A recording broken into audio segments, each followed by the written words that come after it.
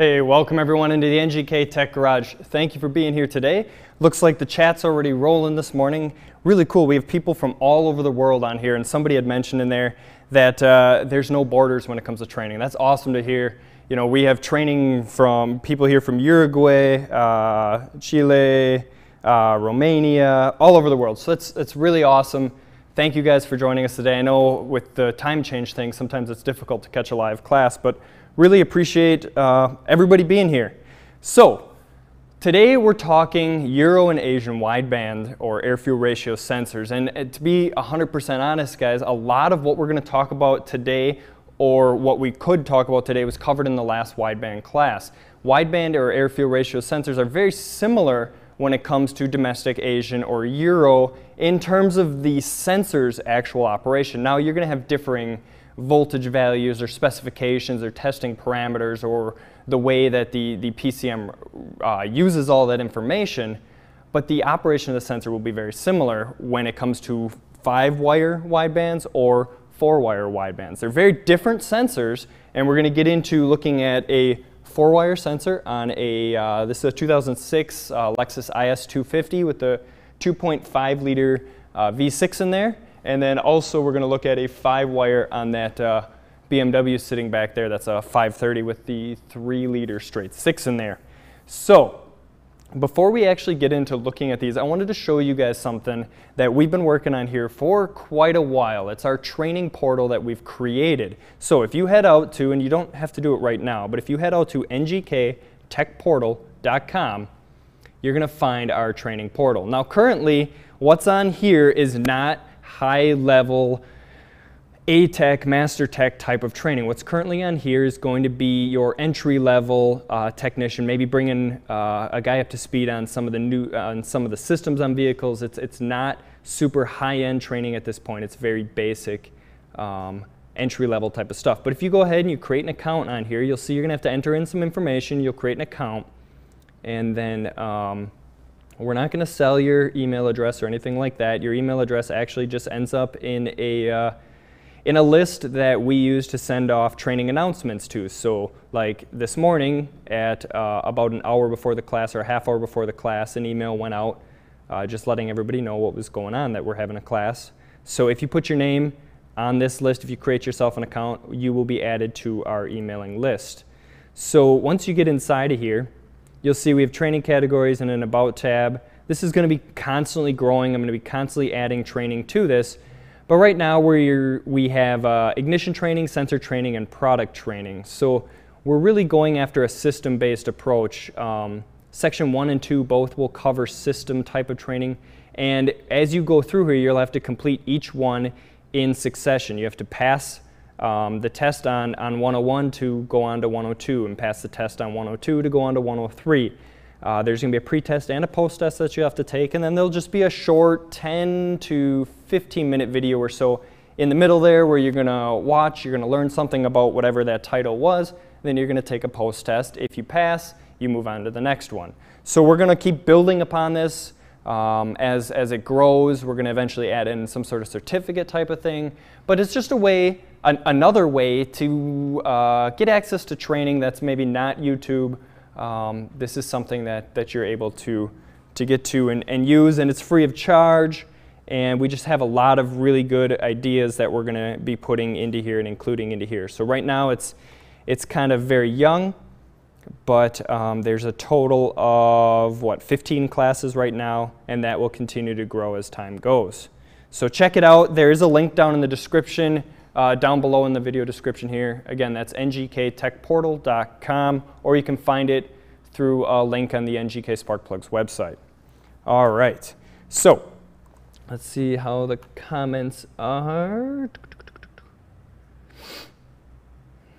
Thank you, Keith, for linking it in the chat. I appreciate that.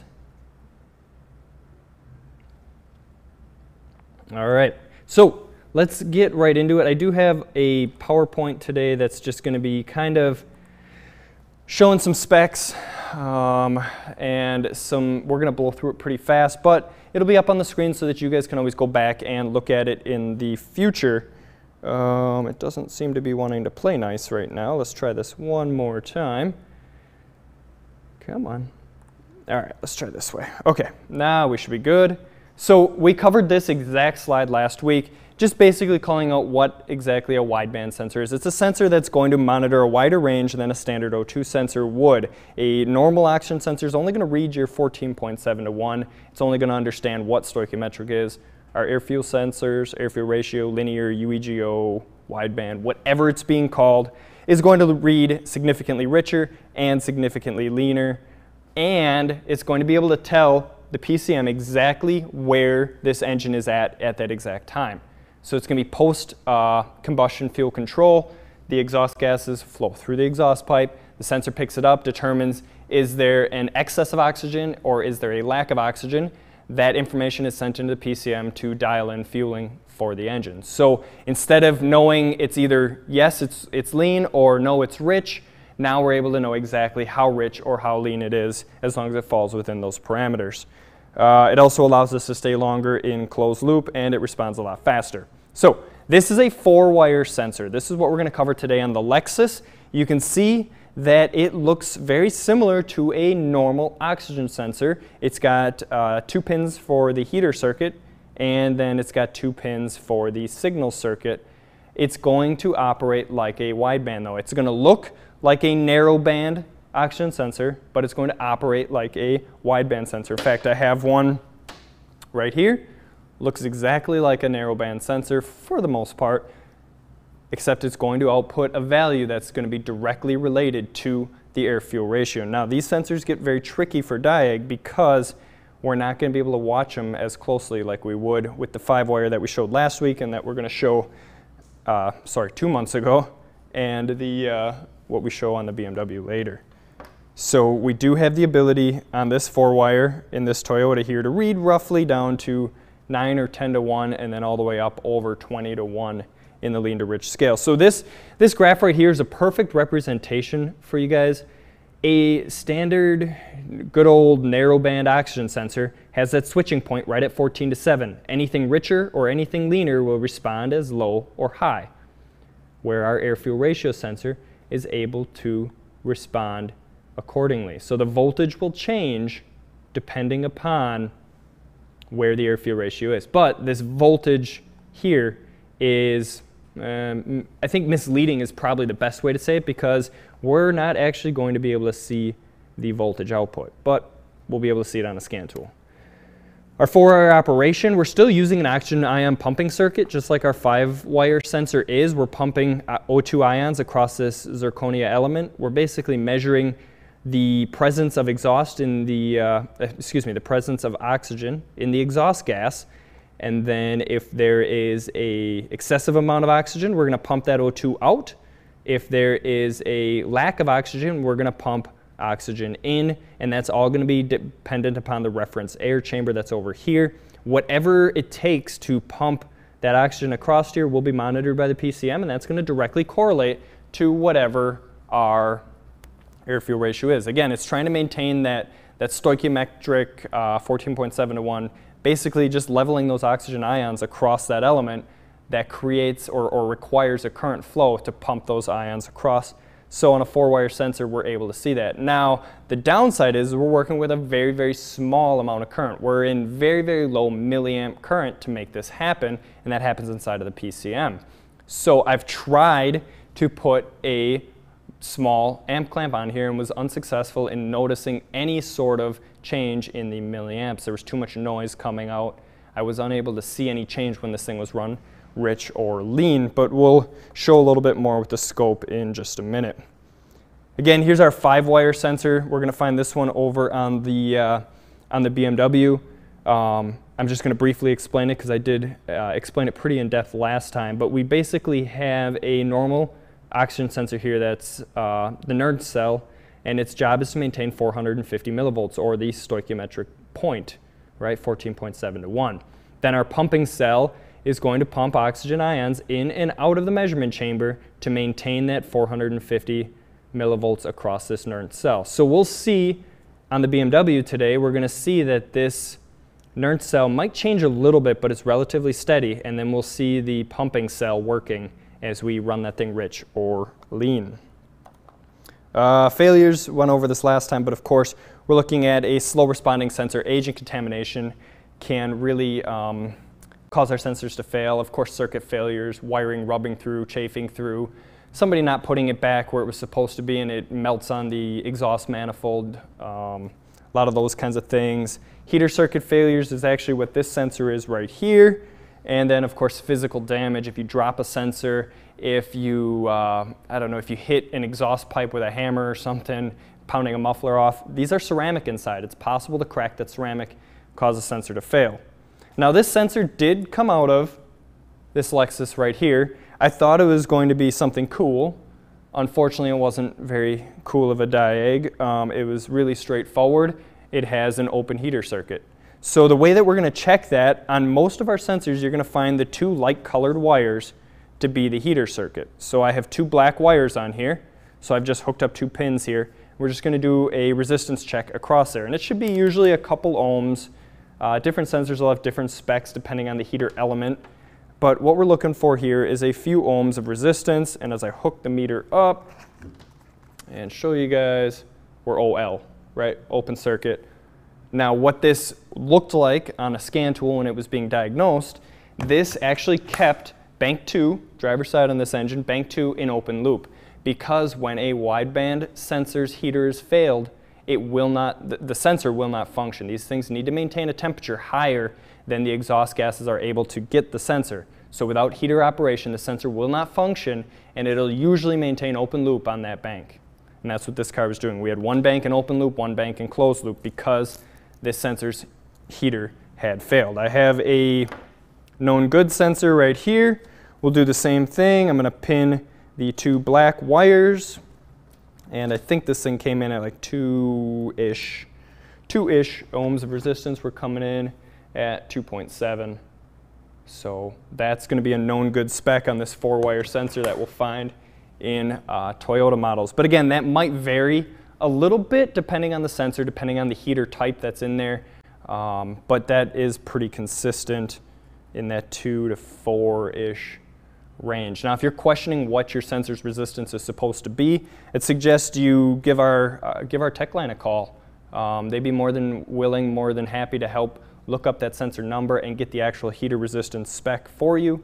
So just give them a call. You can find the number out on NGK Sparkplug's website, ngksparkplugs.com, and then just look for the Contact Us, click on Technical, and you'll find that number there. Now, when it comes to heater circuit failures, this car, probably on the BMW, probably on just about every wideband air-fuel ratio sensor style out there, when a heater circuit fails, the heater is most of the time shut off. Now, we played with this a little bit in the last class, but this sensor, when the heater circuit would go open, the PCM would stop commanding ground. We would still have power flowing in. There's no stopping that. It's run through a fuse, run through a relay. We're not changing the power flowing in, but we've stopped ground side controlling it. We've left the ground circuit open to protect the PCM. In an open circuit, open heater, we really don't have an issue because the circuit's open, it's not going to flow any current. But in a situation where we would have a shorted sensor, maybe two wires melted together, or maybe the ground wire shorted to the exhaust manifold, or something happened where that sensor was drawing excessive current, it could wreck the driver within the PCM. So under heater circuit faults, it's common to see the driver turned off. If you're working with a heater circuit failure, you may have to key cycle the vehicle, you may have to clear codes, you may have to reset adaptive memory, you might have to do a mixture of those things. Service information will tell you what you have to do, but you're going to have to do something to get that heater reactivated. On this one, Toyota says that it is a key cycle. On the next key cycle, it'll again check the circuit integrity for the heater. If it passes the test, it enables the heater circuit. If it fails the test, disables the heater circuit. So it's pretty straightforward. But as somebody working on this car, I diagnosed the sensor, didn't check the heater circuit from the PCM because the sensor was just open. So I guess if you wanted to go further, you could check and verify that the PCM is able to ground it, maybe put a test slide in there. And like I showed in the last class, putting a test light across the heater circuit, that'll verify it with a slight load. But then it was just replace the sensor, plug it in, clear the code, fire it up, sensor became operational, and then both banks went into closed loop. When diagnosing a sensor, trouble codes are going to be your first and most accurate way to start. Look up your trouble codes, figure out what's setting the code, figure out what has failed to set the code, look at freeze frames, parameters, those kinds of things to determine that. And then we got to figure out, are we working with a heater issue or a signal issue, or is it a signal issue caused by a failed heater? Because again, without a heater, the sensor doesn't function. Again, don't expect the sensor to switch like a standard normal O2 sensor. And then trim resistors will vary from sensor to sensor. So when we come to Asians, I didn't cover all of them because this class would just go way too long. Covered the main ones: Toyota, Honda, Hyundai, Kia, Subaru, and Nissan. Maybe in the future we'll do Mitsubishi and Mazda at some point, but covered the main ones. And again, there's not a ton of change once you understand the principles of a air-fuel ratio sensor. So Toyota started using the air-fuel ratio sensor in 1997 on the Camry and the Avalon. And across the Toyota Lexus line, you'll find that they are predominantly running a 4-wire air-fuel ratio sensor. Now, it's possible that a 1997 Camry and a 2016 Sienna have very different control aspect for that 4-wire sensor. It's possible the voltage values might be different, but the operation of the sensor will most likely remain the same. There might be a little bit more testing with the newer software, the newer PCM, to do things like slow response or a deteriorated sensor, but the operation in the sensor is going to be very similar to what it was way back in '97. This is a really good line that I pulled directly out of, this is a copy and paste out of service information. Thank you, Toyota. But the air-fuel ratio sensor is going to generate voltage that corresponds to actual air. I'm not going to read this whole thing, but there's this little asterisk here. The air-fuel ratio sensor is a current output element. So it's generating voltage, but it's a current output element. Therefore, the current is converted into voltage. So that's where we're getting our voltage. The PCM is doing a conversion from current to voltage inside of the ECM. Measuring the voltage at the connector, the air-fuel ratio sensor, or the ECM will show a constant voltage result. This is problematic for testing. I'm going to throw the lab scope on this sensor, and we're going to see that signal 1 and signal 2, it's roughly like 3 and 3.3 volts, will remain pretty much steady, pretty much dead steady at those voltages no matter what I change with the air-fuel ratio. What's happening is happening inside of the PCM.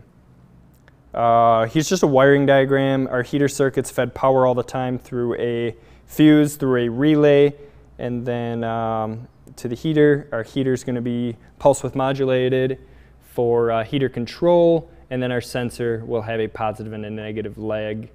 Heater resistance on here, 1.8 to 3.4 is the actual spec. So like I said, we're going to see these sensors come in at 3.3 volts. The other one will be about 3 volts. If you're above 3.3 volts, the vehicle's lean. If you're below 3.3 volts, the vehicle is rich. But again, we're not going to be able to look at that with a lab scope. We're going to be able to look at it with a scan tool, but not a lab scope. Now, if our sensor is stuck at 3.8 volts for more than 10 seconds, we're going to have a stuck sensor style code where it's going to be reading rich. If it's stuck under 2.8 volts, we're going to have we're going to have 3.8 is lean, 2.8 is rich. Over 10 amps, we'll set a heater circuit high code. Under 0.8 amps, we'll have a circuit low code. And again, the heater fault will disable the heater circuit inside of the PCM. Now, this can be a little bit tricky depending on what scan tool you're using. If you're looking at generic data in a lower end scan tool, you might see a voltage that ranges from like half a volt up to a volt. These are the air-fuel ratios that you can expect. With enhanced scan tool data like we're going to use with our Veris today on this car, we're going to see that translated out in the actual voltage that these sensors responding with. So you're going to notice potentially 2 different voltage levels depending on what scan tool you're using. Just know how that correlates. Basically, if it's a lower end scan tool and you're getting 0.66 volts, consider that good. That is stoichiometric. Anything lower than 0.6 is going to be a rich mixture. Anything above 0.6, a lean mixture. Enhanced scan tool data, 3.3 is our cutoff. lower than 3.3 rich, higher than 3.3 lean. All right, so here's our wiring diagram for this, this Toyota sitting right here. And I'm currently in bank 2 sensor 1. I have gone ahead and back probed the A2A plus and A2A minus, which is just the bank 2 sensor 1 signal circuits. I've back probed them both already, and we're going to go ahead and throw the lab scope on them. Again, this is an 06 IS250. Here you can see a 15 Sienna 3.5 and the same style of setup. We're still running an A2A plus, A2A minus, going directly back to the PCM. What looks like ground side control for our heater element, and a shared power source for each sensor to power up that heater circuit. So really not any drastic changes in terms of sensor wiring or that kind of thing through, what, 9 years of production. Now here's where some of the newer vehicles do have an advantage. They have some newer strategy that they're able to determine slow response or delayed response style testing. So they're going to look for changes in amplitude or changes in time or delay. So what it's doing is watching the current, translating that into a voltage, and determining what the change rate is from rich to lean, or how long it takes for the rich to lean change to happen after it changes the fuel injector pulse. So the computer is going to force a test during each drive cycle. When parameters are met, it's going to directly try to run the engine lean, try to run the engine rich, and it's going to watch the sensors for either a slow, laggy response, so it's happening later, or a lower amplitude, meaning our sensor's not as responsive or accurate as it was before. So we're seeing that on newer vehicles, but again, we don't have the ability to see that with the scope. We're going to have to use a scan tool to look at that. And they give us parameters here at 230 milliseconds after injection control or this voltage, but it's not going to be easy to look at like it would be with a scope. So before we get into Honda, let's go ahead and throw the lab scope on here and take a look at what we've got. See if, yes, and Keith has a good point. Remember to snapshot these slides later for your reference. These videos will get posted, or this video does get posted directly out to YouTube after it's done, so you can go ahead and screenshot the slides later for reference. I don't think I'm missing anything major here.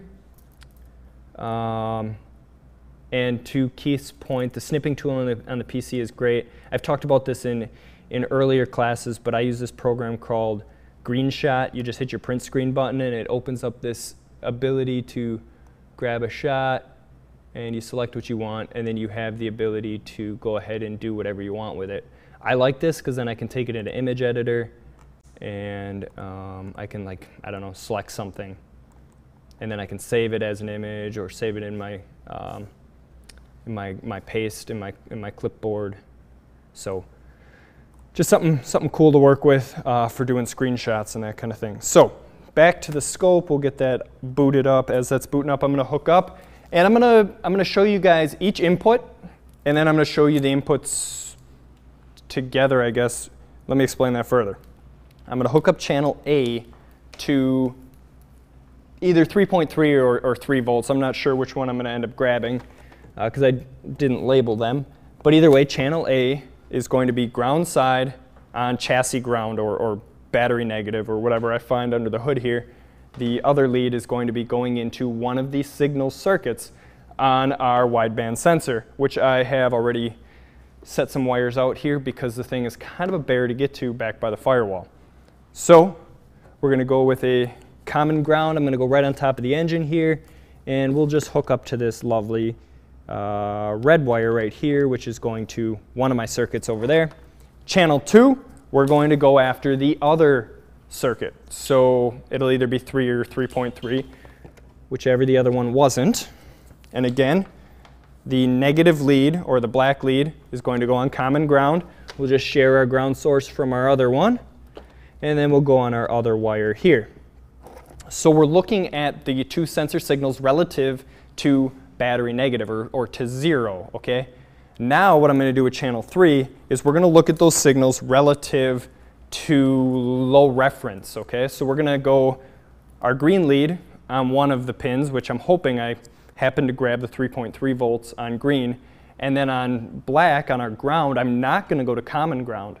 I'm going to go to the other lead, or our low reference, or our low reference for the signal, so that 3 volts. So we should see 3 to 400 millivolts or 0.3, 0.4 millivolts in between those two signals.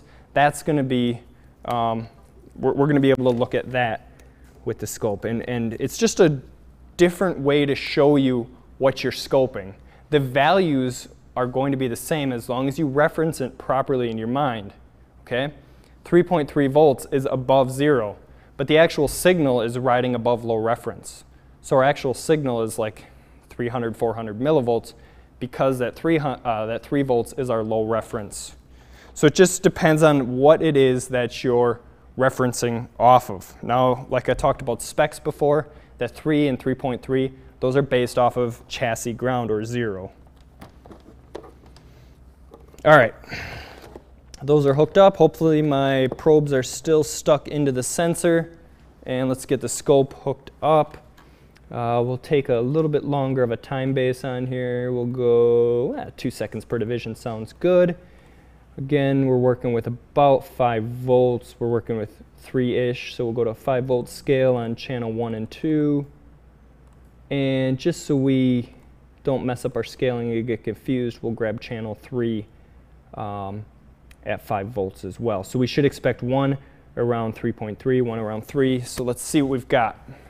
Now it's kind of cool. At key on, maybe, there we go. Key on, we should see the voltages jump up. Because the sensor, like a normal oxygen sensor, we won't see voltage until the sensor becomes operational, right? We're not going to see that switching voltage until the sensor's hot and reading exhaust gas.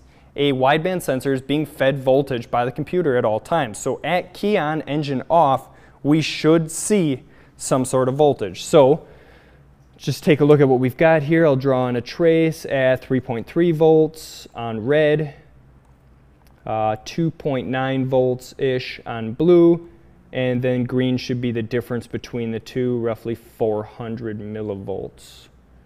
So there we go. Red is going to be signal high, blue signal low, green the difference in the two signals. And then let's go ahead and we'll fire this thing up.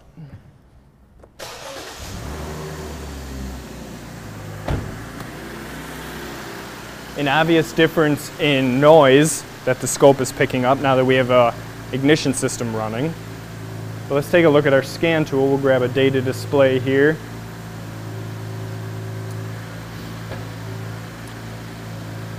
Maybe. All right, so we got a data display that's calling out AF02S O2 sensor data. We'll grab a custom graph. Let's look at bank 1 sensor 1, bank 2 sensor 1.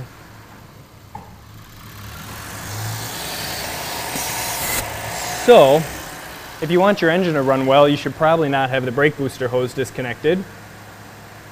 We'll grab our trims. We'll grab that.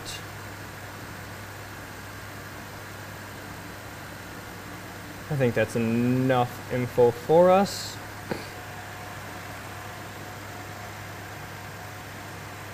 All right, so here's our voltages. So like I talked about before, our voltages right now are based upon 3.3 volts.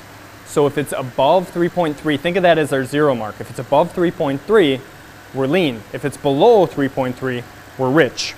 All right? So let's try to get both of them up on the screen here. And what I'm going to do is we're going to start by forcing this thing lean. And we should see it skyrocket. But watch the scope carefully. I'm going to just reset it so we start back at the beginning. There we go. All right. So we go full lean. Look at our fuel trims. They just went crazy. Almost stalled out the engine. But our sensor responded full lean, and our short-term fuel trims also responded as full lean, just dumping fuel. Where'd my other field trim go?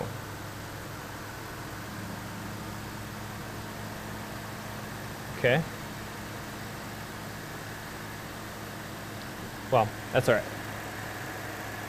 So we see a direct reaction, but our scope flatlined, right?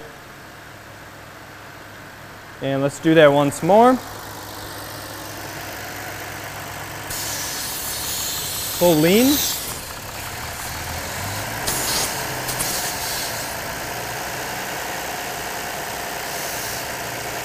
All right. So what I'm going to do now, I'm going to let the idle stabilize back to normal. Our short term should come right back into where they belong. And now what I'm going to do is I'm going to feed this thing with some propane. So I have a propane canister here hooked up to a hose which is hooked up to the vacuum port on the intake manifold where the brake booster goes. Now we should see our voltage values dip. We should see them go under 3.3 as I open this up. There we go. Nice response. Our field trims react almost immediately. And I'm going to shut it off. We should see it go and change almost immediately. Again, a small spike, but not much. Again, we'll run it rich. Almost stalled out the engine. Closed it off. So really, these field trims are incredibly fast. But what I want to show here is we're looking at both sensors at the same time. Now, unfortunately, we're not seeing anything on the lab scope at all. In fact, I'll pause it so we can go back to it. But on the scan tool right now, we're able to watch, and we can even pause this. And what we're looking at here is this and this. We want them to look roughly the same. This is telling us that both banks on a massive vacuum leak or a massive fuel enrichment are showing roughly the same thing. If one is showing up way later, or one is showing up maybe not as low of a trace, something like that, that could show that you have a lazy sensor or a sensor that's beginning to fail. Now, it's almost impossible to know exactly what or when the sensor fails. That's what we're going to trust our trouble codes for. They're going to be really our true judge and jury on this thing. You know, or they're going to be the trouble codes. The PCM is what's going to make the decision on if a sensor's failed or not, if it's failing the test. But we're able to kind of watch those sensors and how they react against each other. Now, of course, it's only going to work on an engine that's running 2 air-fuel ratio sensors on each bank, and it's only going to work on something that you can create on both banks. Like if I were to shut a fuel injector off on a single bank, the 2 sensors would respond differently.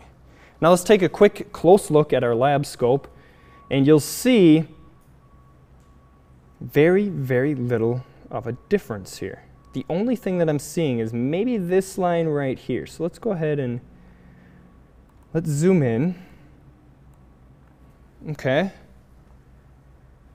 So we definitely went above at this point. Now on a normal O2 sensor, when we go above 450, we're running rich, right? Now let's start scaling back, and let's see if we see that thing dip below the line at any point when we went lean. Not really any major changes.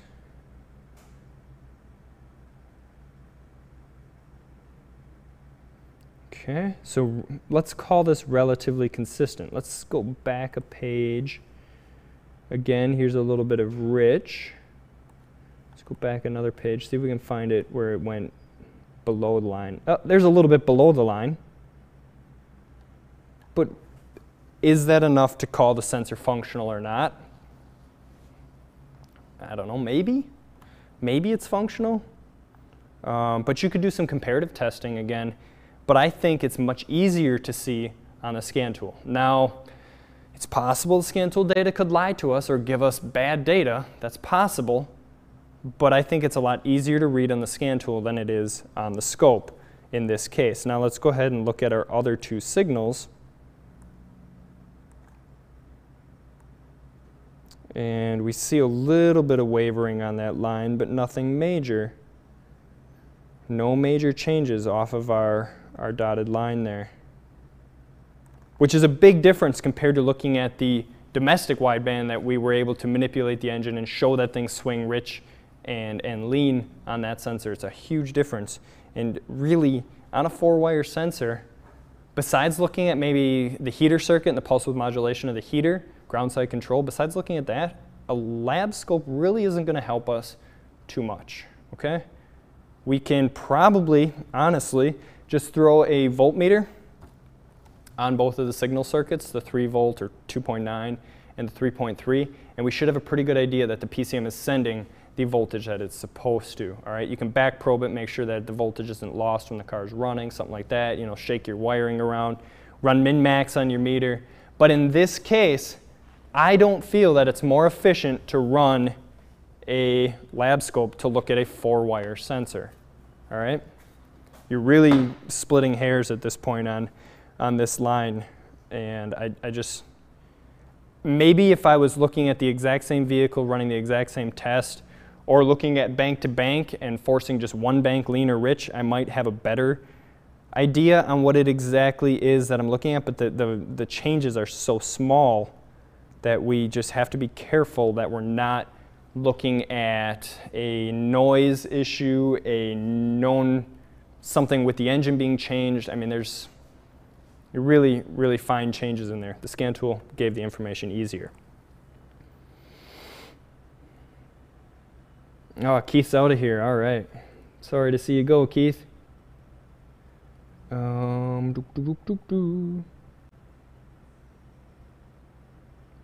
I agree. Keith's right. To test this thing with an amp clamp, you'd have to have plenty of known good data to look at, and that's true. I mean, I put on the very low amp, the 30 amp clamp, and I wasn't able to pick anything out. Everything is just very noisy. There's a lot of noise in this scope. It's possible, maybe, to pick up amperage in line. So you could maybe take like a graphing multimeter, something like that, and go in line, run the amperage through the tool, and you might be able to see an amperage change on there. And then that amperage, we don't exactly know how that correlates, where our voltage is a direct correlation according to Toyota, blank voltage equals blank air-fuel ratio. If we pull the actual amperage being being used to make those oxygen ions move, we're not going to be able to directly correlate that off to an air-fuel ratio.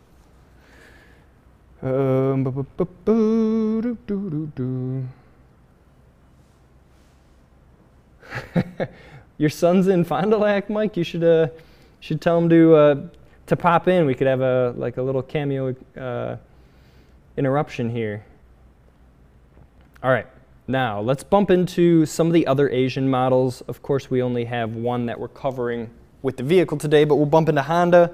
Honda was the first OEM to use a wideband sensor back in '86 on the Civic, and this was the I forget what model it is. The high efficiency Civic back in '86. Honda will use a mixture of a 4 or 5 wire wideband. I just pulled some quick specs out of a 12 Accord 2.4. We're looking at that heater coding threshold is 0.8 of an amp to 15.2 amps. Seems kind of high, but our resistance spec on here is 2 to 2.7 for a 2.4 liter Accord. And again, that falls within our rule of thumb. Our rule of thumb on a sensor should be, you know, roughly that 2 to 4 ohm type of thing. And again, if you're looking for an exact spec, just give us a call. But the heater current thresholds to set a code less than 0.8 of a circuit, which would be a open circuit most likely, or an open heater like this guy right here, because when we open the circuit, we no longer have a path to ground, we no longer have any current flow. Or 15.2 amps on the high side, high current would be a shorted circuit, right? We're not allowing the PCM to correctly pulse width modulate that ground to get the proper temperature. It could be a sensor that's lower resistance, under 2 amps, maybe 1 amp, half an amp, something like that. Could be shorted wiring that's rubbed through, something like that, okay? Low amperage, open circuit type of thing, high resistance maybe. High amperage would be a shorted circuit. Again, Honda has the ability to look at sensor output. whether that's a deteriorated response, which we're really looking at the amplitude of the signal, or a time differential, so depending on how long it takes to go rich or lean. So this is right from service information. I thought it was kind of interesting. So bank 1, sensor 1, output value is 34 or less in 6.8 seconds. I really thought that that 34 value was interesting because nowhere did I find, in looking at the vehicle, looking and doing research, nowhere could I find a definition of what 34 was. I think what they're telling us is that is the response characteristic, that is the tabled data that Honda is using internal to the PCM that we really don't get to. Output value of 34 or less, okay? So the PCM again is making our judgment there. I think we can trust our trouble codes to a point here because they are very accurate in this whole rich to lean switch over time or our amplitude over time. It is able to see that very, very accurately. We could have a range performance style code. Basically, this is going to be a decel type of thing. So under decel, with the throttle plate closed, we're looking for a predicted characteristics. So the sensor's looking, the PCM is looking for a proper sensor voltage that's going to be predicted. So if it sees rich side or lean side deviation, basically what that computer's looking for at that point to get a P2A00 or 2A003, depending on the bank, it's looking for a stuck sensor at that point. So driving down the highway, you pass by or you get on an on-ramp, you go into decel, throttle plate closes, fuel cut enables. The sensor is supposed to do something that's known to the PCM. There's a characteristic that it understands that at this RPM, this load, this temperature, and probably more factors, the oxygen content is supposed to be this. If it's reading rich, we have a stuck rich sensor. If it's reading lean, we have a stuck lean sensor or a skewed lean or rich sensor, depending on how far it's gone and depending on what those voltage values actually are that the computer's reading. Nissan started using the widebands back in the year 2000 on the 1.8 liter Sentra. Again, Nissan is using a mixture of the 4 and 5 wire sensors. A lot of Nissans, you'll find 2.2 volts to be our zero mark or our stoich mark. A higher voltage is going to respond lean, a lower voltage is going to respond rich. So that's very similar to what our Lexus is doing here. Higher than 3.3 was lean, lower was rich. So on this, higher than 2. Oh, that's a fire drill or a fire alarm. Hopefully that shuts off here in a second, otherwise we're going to have to possibly, okay, I think we're okay. That's some excitement, so that was fun. I think we're safe. There's nothing on fire that I can see. I have garage doors right over there, so you don't have to be concerned for my safety. If we feel the need to evacuate, we will. Don't worry, I don't need comments in there about not being safe. Now, where was I? Back on codes. You can see that the Nissans are also looking for deteriorated response. The reason why we're doing this, the reason why we're looking for deteriorated response is because as a sensor ages, it really becomes less accurate. And when our sensor is less accurate, our fuel control post-combustion is less accurate. Our pulse width modulation of our fuel injectors is then less accurate. Overall, we increase the emissions output of our exhaust system, okay? When we increase our emissions, we are no longer compliant and we have to set a check engine light potentially, or we would fail our local emissions test, okay? So we're looking for deterioration. We're looking for sensors that have become slow, sluggish, lazy over time, and that'll happen. They're in a very tough environment, right? So they're in hot exhaust gas. On initial startup, they're being pounded with water from condensation. There's a lot of things that these sensors have to be able to put up with, and we want to watch them over time because eventually they will need to be replaced. They're not going to last the life of the vehicle, okay? They were never designed to do that. They're going to last a certain amount of time. Most of them, I don't know, from experience, this isn't a spec that I've found written anywhere, but from experience, 100 to 150,000 miles seems to kind of be how long they last. I have a good idea, or I believe that this sensor is original. Hard to know for sure, but it does have the Toyota name on the sensor. Could be original, could be bought from the OE, doesn't matter. It says Toyota on it. It came out at 197,000 on here. Could be original, could be 50,000 miles old, really no way to tell. But we're watching for that deterioration and making sure that we don't have lazy sensors in our cars. Lazy sensors is lazy fuel control, higher output emissions. With Nissan, I don't know how many of you run into this, but there's a self-learning issue with the 4-liter in the 06 Pathfinder Xterra. If you do not perform the relearn on this thing, you will be putting wideband sensors into that engine continuously until you force this thing to reset. It's kind of a weird one. You got to turn the ignition on, disconnect the mass airflow, start the engine, let it idle, turn it off, reconnect the mass airflow, check codes, clear the codes, start the engine and let it idle for 10 minutes. Kind of an odd procedure. Why they did it that way, I don't know.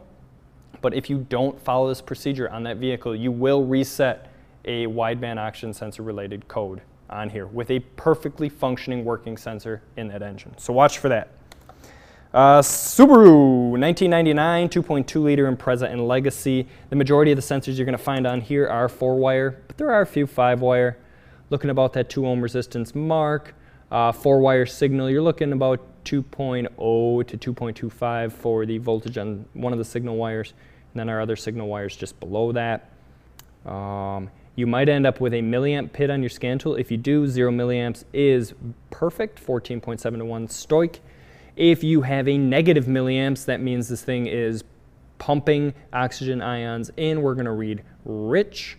If it's got a positive milliamperage, we are pumping oxygen ions out of our exhaust, so we are lean. We have too much oxygen, okay?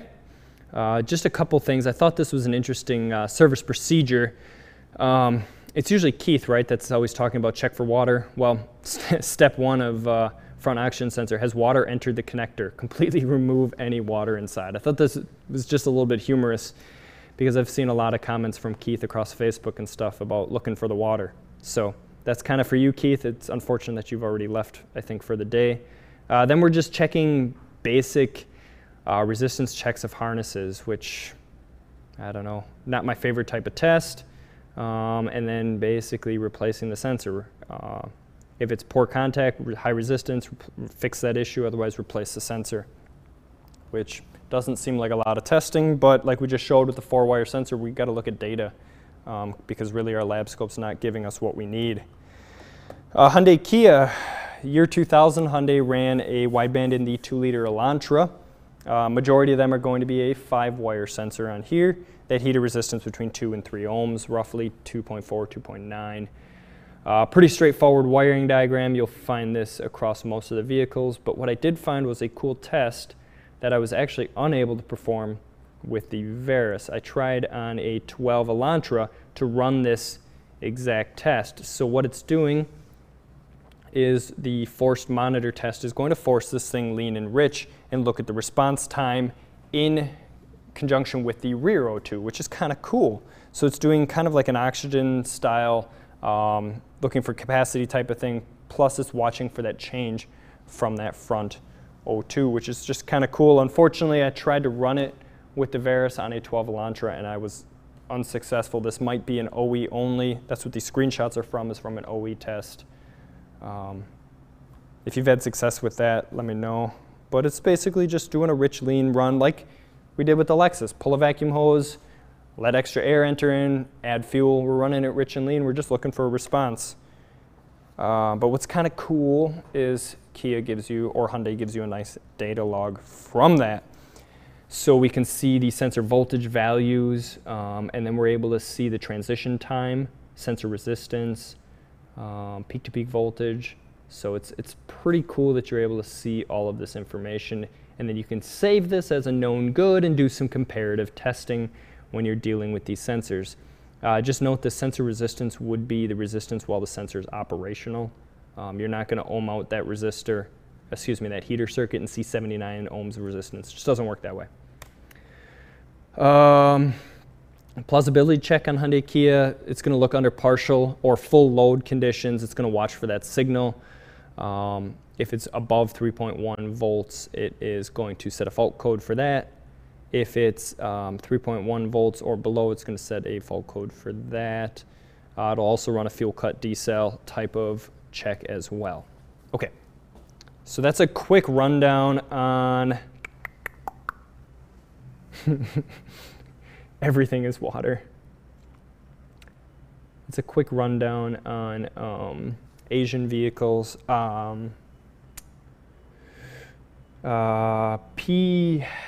Phelps Auto or P Helps Auto. You get a good point here with snap throttle. Snap throttle is kind of a cool test when looking at air-fuel ratio. I'm going to probably be able to do it on the BMW. We're going to snap the throttle. When the throttle comes back down or closes, we're going to go into fuel cut, and we should see a nice change in our output.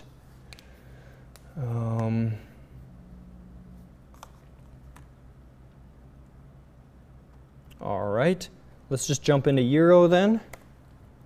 So BMW started using widebands on the 745 back in 2002. Majority, if not all of the sensors they're using are going to be a 5-wire sensor. Just know which system it is that you're working with, which DME, which software, which manufacturer of the system was, because they will operate different. They'll give you different codes depending on if they're the Bosch or the Siemens system. Short to battery voltage for a sensor will indicate a rich condition, where on the Siemens system it indicates a lean condition, okay? Just know which system it is that you're working on so that you aren't chasing your tail when it comes to specs and testing. The heater circuit low and high codes parameters are 10 milliamps on the low end and 11 amps on the high end. So open and shorted, 10 milliamps to 11 amps. Here's a diagram that we're looking at. Again, we're working with a 3-liter straight 6 motor, so BMW is kind of cool that they separate that straight 6 into 2 banks. We're going to be probing into the sensor that's reading the rear bank on here, and we'll go over there in just a second. BMW is also watching the switching rate and the amplitude. It's going to force artificial lambda modulation. Sounds super fancy, but all they're doing is forcing the vehicle rich or lean and watching the time it takes to switch and the amplitude or the values that it's able to obtain. That's all it's doing, is it's forcing a test to run, okay? Kind of cool little screenshot here for you guys that just has a lot of the codes related along with threshold values. So this is what we're really looking at, is how long did it take to set and at what values did it set. Okay? And I think we'll just run through Volkswagen, Audi, and Mercedes really quick just because we can, and then we'll jump over to the Beamer. 99 on the 1.8 and 2.8 Beetle, Golf, and Jetta, mainly again using a 5-wire sensor. Heater resistance 2.5 to 10 ohms seems a little odd to me. That 10 ohms seems a little high, but that was a spec that I was able to find. I haven't found an actual sensor that reads at that yet though. Not a lot of information on Volkswagen, Audi. They're really doing what everybody else is doing, using a 5-wire sensor, doing the same type of tests.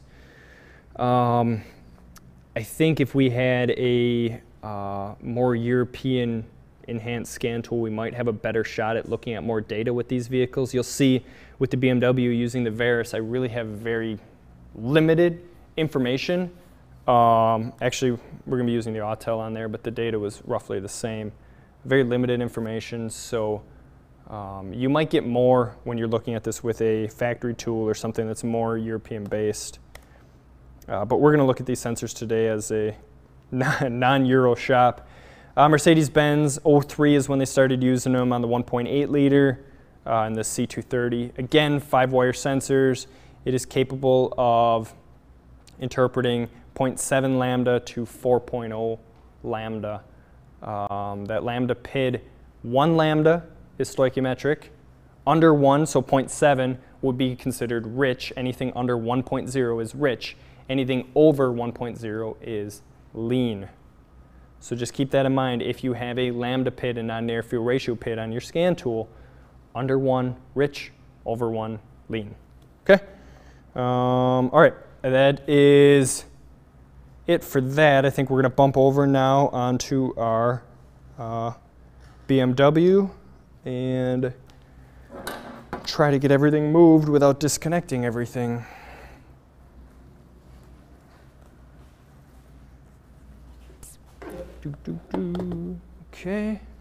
Now we just gotta grab the lab scope, and we're gonna look at a couple different things. What's really nice with this BMW here is the sensor connections are right up on top of the valve cover. So everybody's always, I don't know, complaining about working on BMWs, or European in general, but honestly, this was kind of nice to be able to access the connector right there instead of having to shove my hand between the cylinder head and the firewall on this little Lexus over here. That was a lot more of a pain to get that one hooked up. All right, so what we're going to look at on here is going to be a good way for you to be able to test or watch this sensor operate. Maybe if you don't have a scan tool, it's probably unlikely that you have a lab scope and not a scan tool, but if you forgot your scan tool at home, or you want to verify that the data that you're actually getting is accurate, or you just really like using your scope and you want to get it out of the box because you haven't used it for a few days, you know, whatever.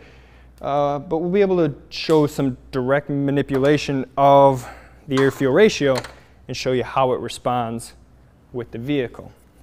So I got 3 channels active. I think what we're going to start with is we're going to start with taking a look at the heater, just to show you guys how the pulse width modulation operates as the sensor begins heating up, and then how it changes as the sensor warms up, gets up to operating temp, and we slow that pulse width down on there. So let's go ahead, we'll shut off our other channels for the moment. We'll just run channel A. Actually, we'll run channel B as well. We'll grab power and ground. So we're going to run them at 0 to 20, and we're at 2 seconds per division. So I'm going to run channel A. Grab an alligator clip here. We're going to run our black lead, ground lead, on a chassis ground or battery ground. So we're going to reference off of 0 on here, and then I forgot my probes. And then we're going to run our other lead here. We'll run channel A into one of the heater circuits, which is pins 3 and 4 on this one, which is the middle of the connector.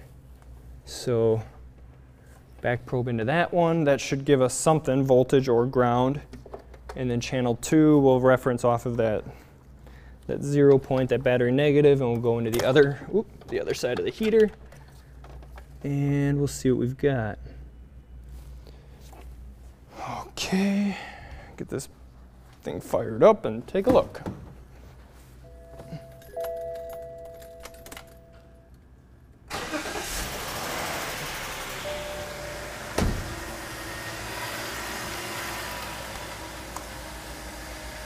Hello. All right, so channel A is our ground side control, pulse width modulated. And channel B, our red channel, is our voltage PID. So you can already see our pulse width is changing as this sensor's heating up. So here, our signal was wider, keeping our heater on longer, and now it's narrowing. So I'm going to let it run for just a second. It's kind of normalized now by the looks of it.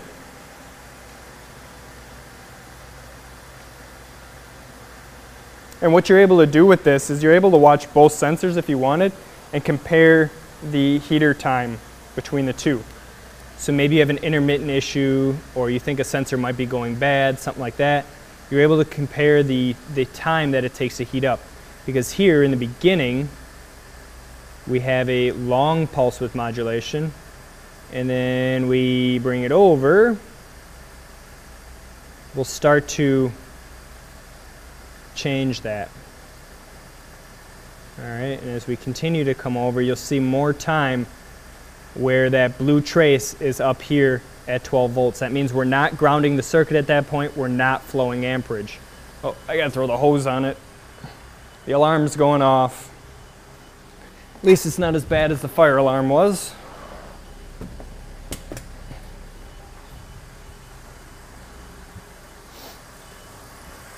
All right, so we'll continue over, and you can watch as our time spent up here is increasing. The more time we have spent at that battery voltage mark, the less current we're applying to the sensor is basically what that is. We're not grounding the sensor inside the PCM. We're not allowing that path for current to flow through the sensor. So we are basically creating an open circuit there, right? So when we're up at battery voltage, the voltage is running through, current's running through the sensor, and then it's piling up at the open circuit mark. And that's inside of the PCM. So we go open circuit, we spend more time up at that battery voltage line, meaning our heater is drawing less current on that sensor. All right, so that's heater current. Now we're gonna take and let's grab pins 2 and pin 6 are gonna be our NERT cell. And I'm gonna actually go directly across the 2. So I'm gonna take channel A and our ground, set those down, and I'm gonna go directly across. So one is gonna be on pin 2, the other one on pin 6, and this is gonna give us what that NERT cell is reading. It should be roughly that 450 millivolt mark. Pin 2, pin 6. There we go. We'll drop off of the 20 volt mark. We'll come down to a volt, and I do have the polarity switched around. Let me, I'll just reverse the polarity on here and we'll see that come up above 0. All I'm doing is switching the blue and black, the positive and negative. And there we go.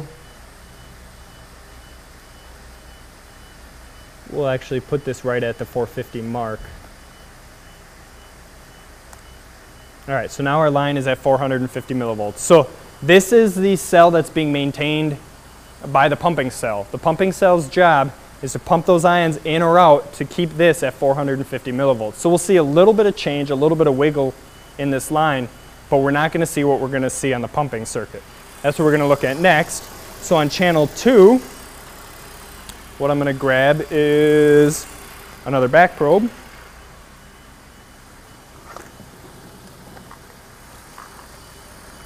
Grab the whole box. That'll work. I'll have another table. So on channel 2, we're gonna grab one of the pumping pins. We're gonna grab we'll start off with pin 1. Pin 1 is gonna be our pumping circuit that is not going through the trim resistor. Pin 5 is gonna be our trim resistor pumping circuit. So we're gonna show them both just to show you the difference. Somewhere in my alligator clip, we're gonna reference this to battery negative, to chassis ground. So we should see a voltage on here, pin 1.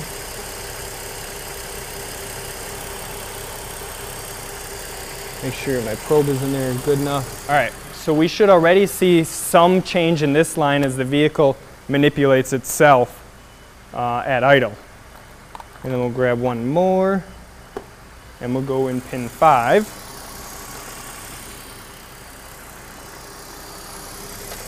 Again, we're referencing off of 0 and pin 5. I think we got to turn that channel on.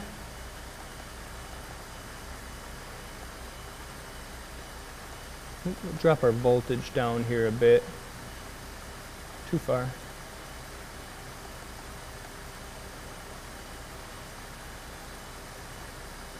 So you can see red and green are laying directly on top of each other, and they're going to maintain themselves pretty close on that line. Now let's get the scan tool operational and let's look at some data on there. So I'm going into oxygen sensor control. We have additive and multiplicative fuel trims. Additive is going to be our basically at idle offload. Multiplicative is going to be our loaded trims. Oxygen sensor control, that is meaning that our sensors are active. Signal upstream is really what we care about, so we'll grab that, and let's just grab some trims and we'll see what we got. So I'm going to go ahead and I'm going to graph these. So it looks like 1.5-ish is our mark on here for stoich.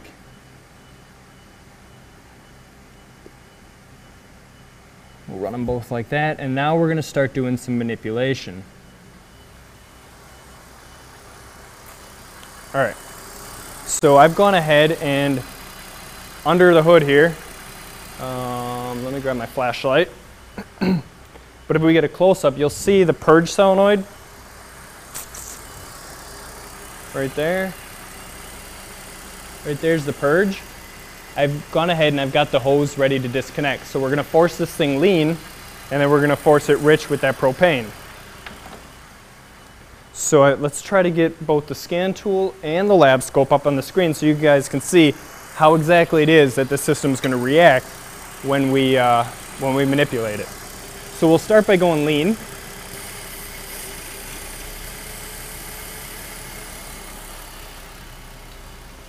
And I'm going to go ahead and zoom in my channels here. Oops.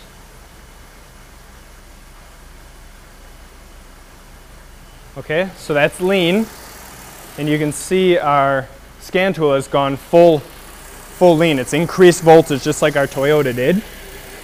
And now I'm going to kind of plug it up a little bit. That should return it back to normal-ish. You saw the dip on the lab scope, right? Now I'm going to force it rich. Open up some propane here. And there we go. We're starting to bring it into the rich side. I'm going to shut it off. And our scan tool should respond. And our lab scope responds. It goes lean because it's got to change. The fuel trims are going to be a little slow to respond on here. They don't seem to respond as fast as what the Lexus did. Again, we'll open up some propane. She dips rich, just like we want to see. Shut it off. And we lost our ground. Put that back on. Ignore that glitch. Wow. I'm going to go to a different ground spot, I guess. There we go. All right, now I'm going to pull this out and we'll go lean. Barely running. And we'll put it back to normal. So what we would really end up wanting to do here is grabbing bank 1 and bank 2, because that would give us a good comparison between the two. So instead of looking at both pumping circuits, I'm going to grab pin 1 on both connectors and take a look at what we've got from both sensors. And they should be, if I can keep my ground on, should have grabbed a different clip. Try that again. So bank 1 and bank 2 on this straight 6 engine should respond pretty similarly. I would expect maybe a little bit of a change. I'm going to move our Nernst cell down here just so it's out of the way. You can see a little bit of discrepancy between the two banks. Let's go ahead and pull that vacuum hose again. There we go. Both banks go lean. Plug it back in. Both banks go rich. And then they stabilize or find themselves at a happy spot. Now, if we pause this and go back one page, you'll see a slight dip in our Nernst cell right here, where we went and changed. That little bit of a dip is this sensor doing its job. It's this sensor working. So again, a slight change, but nothing major. Not like looking at not like looking at this change here. This is an obvious change that both bank 1 and bank 2 are doing. I am a huge fan of comparative testing. So if we're doing something on here where we're dealing with a sensor issue, a sensor failure, sensor fault, whatever, if we're looking for a slow sensor, a laggy sensor, something like that, compare the banks. If you have the ability, compare the banks. It gives you so much vital testing information. And what are the chances of both sensors failing at the same time? If both sensors are doing the exact same thing, find something that's changing the air-fuel ratio for the entire engine. Maybe a vacuum leak, or maybe an issue with that. If you have a single bank issue, a single sensor issue, it's more likely to have a sensor failure or a single bank issue, maybe an ejector issue, a coil issue, a vacuum leak issue on a single bank. Okay? Use comparative testing to your advantage. In a properly running engine, bank 1 and bank 2 should run very, very, very similarly. And as we saw when we manipulated this engine, they both dip rich, they both go lean at roughly the same scale. So use that to your advantage when you're diagnosing this thing. It's way better than having to pull in a known good with a 3-liter straight 6 in there and running the test again, having to hook all that up again. Use what you have available, and a lot of times we can compare sensor to sensor and get a lot of information. All right, I think let's bump back over to the other table. Questions on that? So again, if we go back to here on the diagram, we were looking at first the heater circuit, so we were probed on pin 4 and 3, looking at our heater circuit, ground side pulse width modulated control here, power fed in all the times through a 30 amp fuse. Then I think it was 2 and 6, I think we were probed into, right? 2 and 6 were our NERT cell. I have to write myself notes because remembering this live can be tricky, but 2 and 6 are our NERT cell, 1 and 5 are pumping circuit, okay?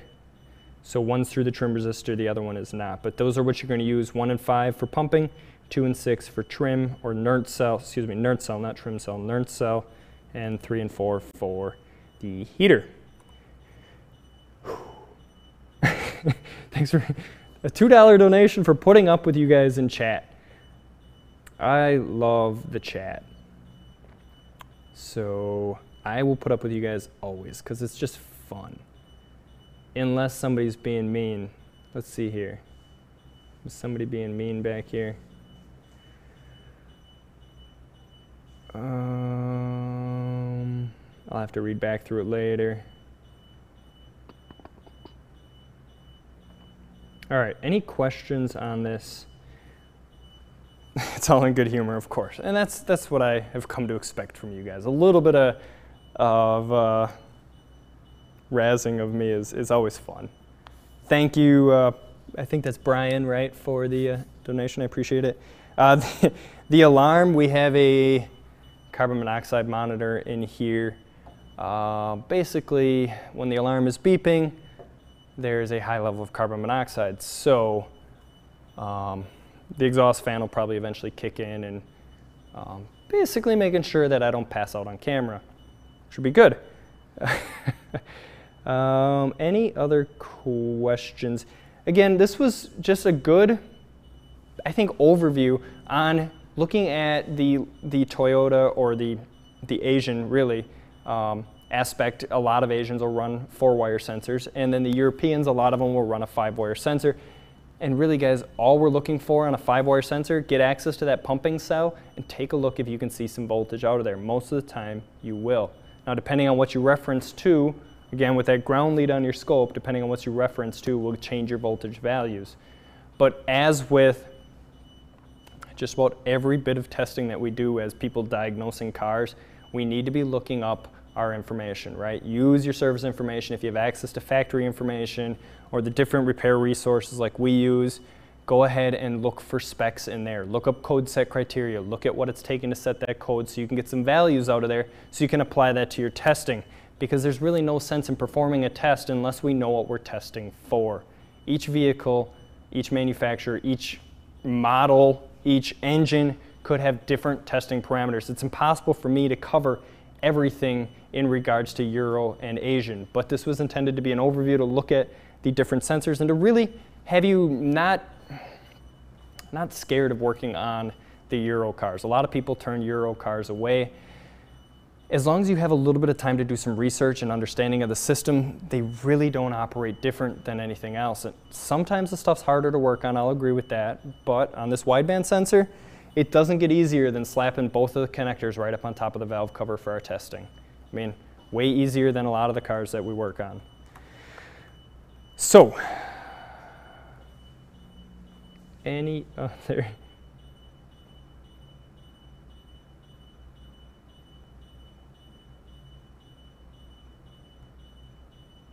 O2 sensor affecting a CAT code, so a PO420 CAT code.